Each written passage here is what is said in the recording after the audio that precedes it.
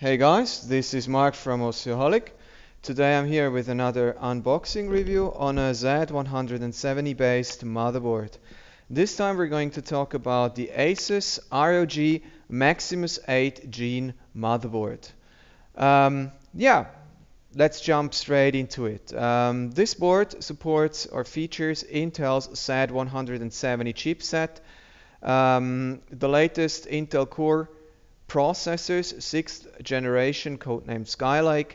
Then it is SLI and Crossfire ready. The onboard video outputs, they support Ultra HD or 4K resolution, and the board apparently is Windows 10 ready.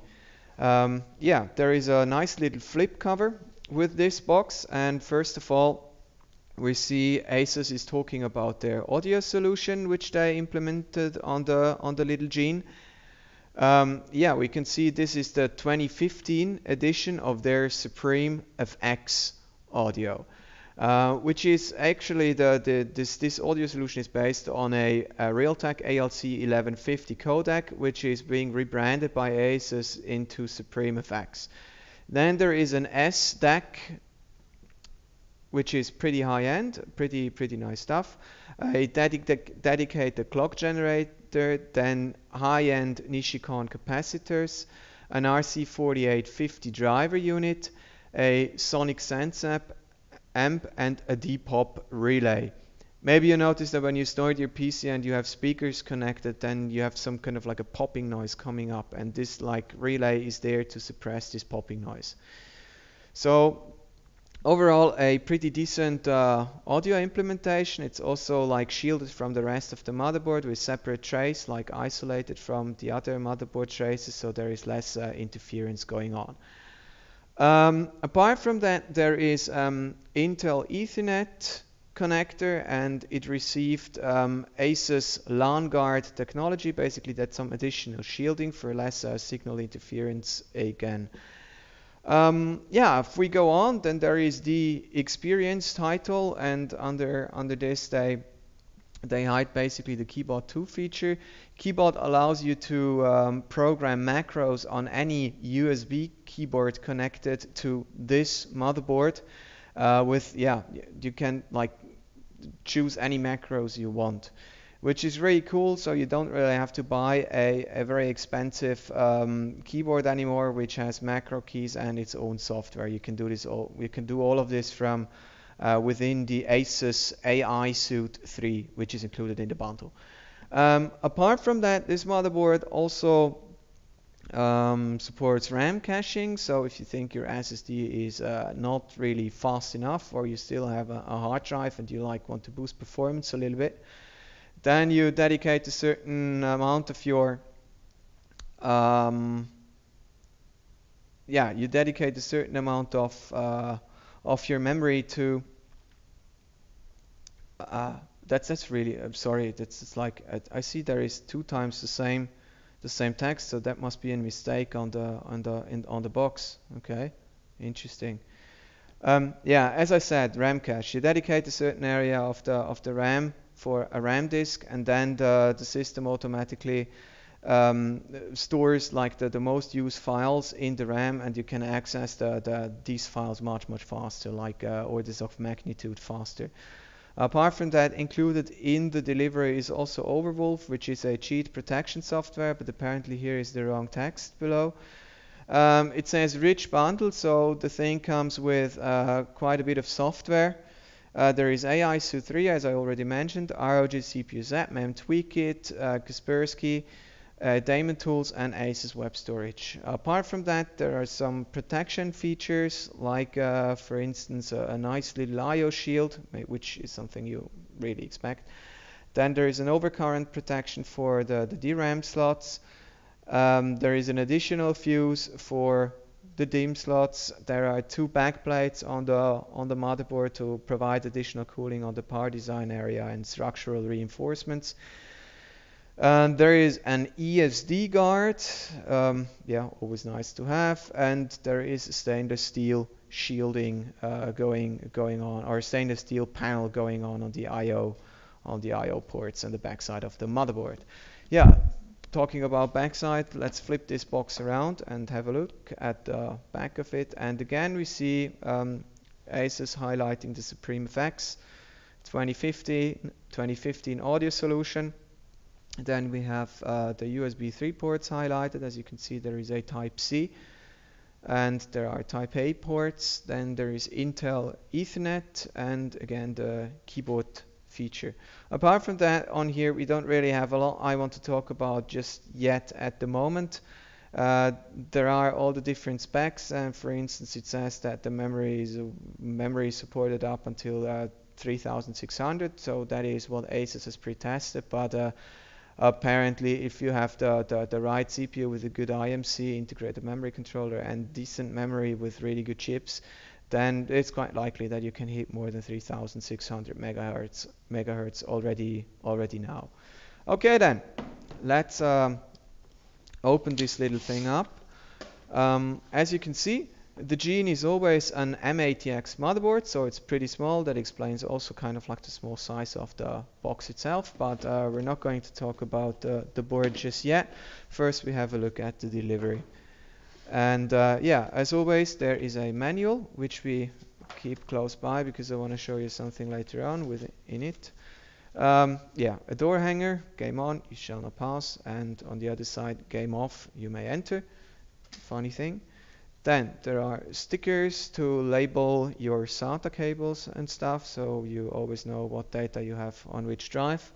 Makes things a bit easier. Then we go here with some ROG stickers, really cool, really nice. And there is the DVD with all the software. So, and then there are some cables and such.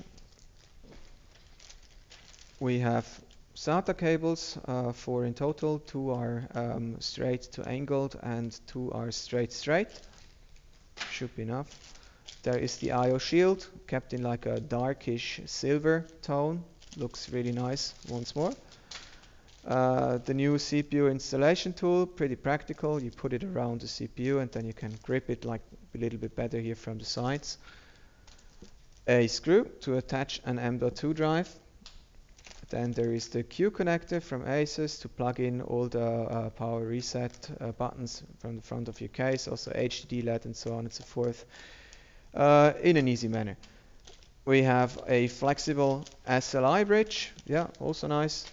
And yeah, now let's have a quick look at the manual, because as I said, this board comes with an M.2 slot, and as we learned from other Z170 based motherboards, the M.2 slots, they're usually shared with a SATA port. And if you go to the page where you see the specifications and then the storage part, you can see that there is an asterisk behind the M.2 part, and below there it says when the M.2 socket 3 is operating in SATA mode, SATA port 1 will be disabled. So yeah, that actually means if you plug in an M.2 card or SSD in this case, most likely, then SATA port 1 is going to be disabled. Yeah, that's important to know.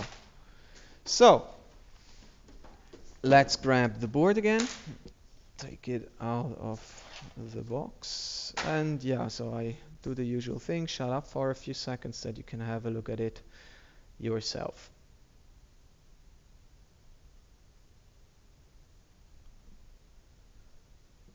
So enough. One of the first things you may notice if you know the previous generation, the Maximus VII series motherboards, is that the color scheme has been altered a little bit. So the coolers are not really black anymore, they're more like a dark silver, and they do, I mean the coolers, I mean the heat sinks in this case, they do reflect basically colors of if you choose to go like for instance with a blue color, then these blocks, they shimmer in like a bluish tone. The same is like for green and so on and so forth.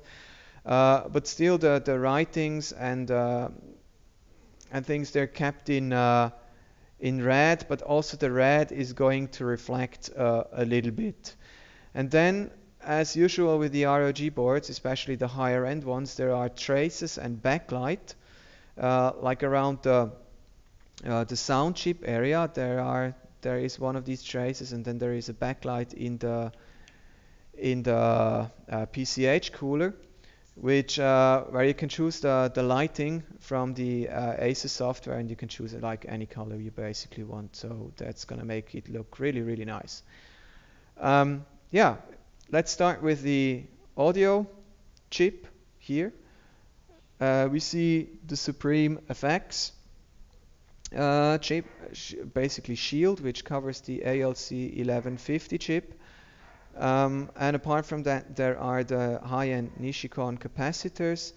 There is the depop relay, and here we have the clock generator. And as I already said, there is a trace going through, basically isolating this part or the sound part of the PCB from the rest, so there is less signal interference and clearer audio signal for you. Quickly about the Pci Express slots, there are two full-sized slots. This one is X16. It's actually wired with 16 lanes. As with most of Z170 boards, the first slot is wired with 16 lanes. The second one supports 8 lanes, and the third one 4 lanes. Also, if we flip it to the back, then we see that there are 16 lanes, 8 lanes, 4 lanes. And in between the two full-size slots, you have the M.2 slot, which where you can install all different lengths of M.2 SSDs, or you go with a adapter to U2 so that you can attach new NVMe based SSDs which feature a U.2 connector. So apart from that, there is a start and a reset button, always very nice. Maybe you know that this little Gene board, or all the Gene boards, that have been quite famous in the overclocking scene. So you get like most overclocking features you can possibly get with ASUS boards on this board as well, which is like there is a retry button, there is a safe boot button, which always like boots or loads the default settings that you always make it into BIOS. We have the ROG extender connectors, and here we have a thermal sensor where you can attach your like probe thingy to have like very accurate temperature readings. Here we go with the BIOS chip itself. Then there is a USB 2 connector. Here you can attach all your cables coming from the case, like power reset, HD LED, and so on and so forth. Then we have a 4-pin fan header here. And if we go on, we see the Sata ports. There are 2 Sata Express ports and 2 separate Sata ports, and in total you have 6 Sata connectors which support 6 gigabit, and they're all wired to the PCH directly. Yeah, here we see the USB 3 front connector. So if you have any USB 3 headers at your case, you connect them here. The 24-pin power plug, then another 4-pin fan header, another 4-pin fan header, and the mem OK button.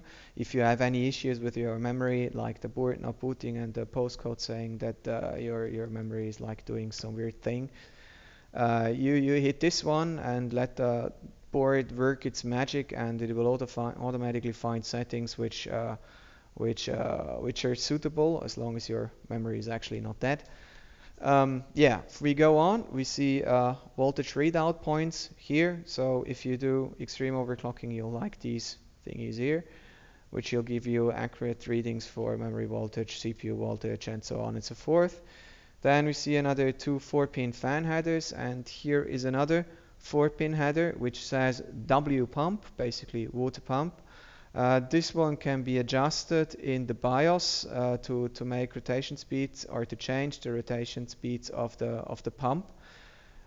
It's specially optimized for water pumps and not just for fans, so this is really cool little thing to have. We have the 12-volt 8-pin EPS connector here, and yeah, talking about fan headers, here is the last one. So in total we have 1, 2, 3, 4, 5, 6, 7 fan headers on this little board, which is definitely enough, or basically 6 fan headers and a dedicated water pump fan header. Yeah, so now we're left over with the power design.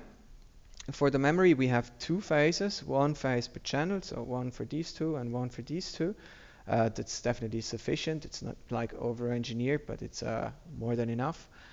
And on the CPU, we have 1, 2, 3, 4, 5, 6, 7, 8, 9, 10 phases. And everywhere on the motherboard, there are black metallic caps. I mean, the thingies over here and here and here and here and here and everywhere. They all offer 10K hours lifespan, minimum lifespan. And yeah, overall the power design is really high quality. It's as usual a digital power supply power design. And yeah, it's also enough for overclocking. I mean, this thing can provide like about 600 watts or something at least. Or no, let's say no, it's about 600 watts if I were to guess, but that's really like yeah, not very accurate guessing. Yeah, so again, the coolers are really nicely made. Those are big like chunks of aluminium, and they're connected with a flat 6mm heat pipe, so heat is nicely distributed. Nice to have, really cool.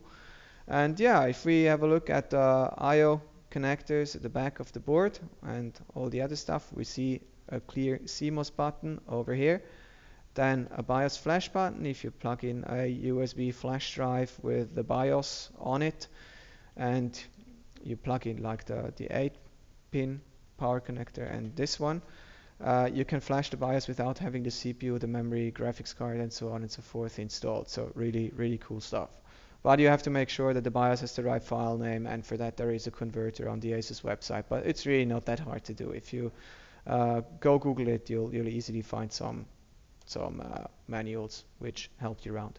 Okay, if we go on, we have one USB 3.1 Type-C connector, then we have 2, 4, 6 Type-A connectors, we have an HDMI out, we have a DisplayPort out, we have a PS2 connector, which is also very nice for overclocking because it's quite often the case that those gaming keyboards, they don't always work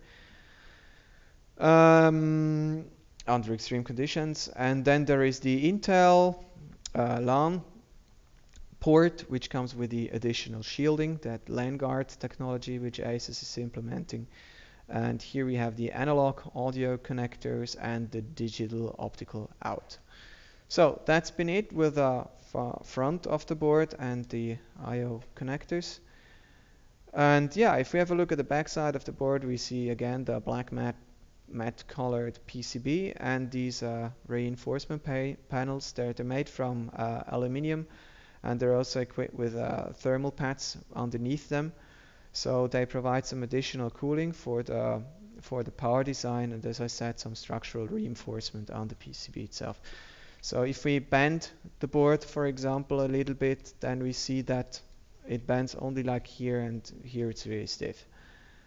So yeah, that's basically been it with my unboxing review on the Maximus VIII Gene.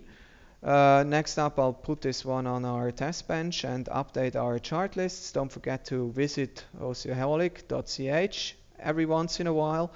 And yeah, I hope you enjoyed this video. Thank you very much for watching, and don't forget to hit the like button, share the video, and subscribe. Thanks. Bye bye.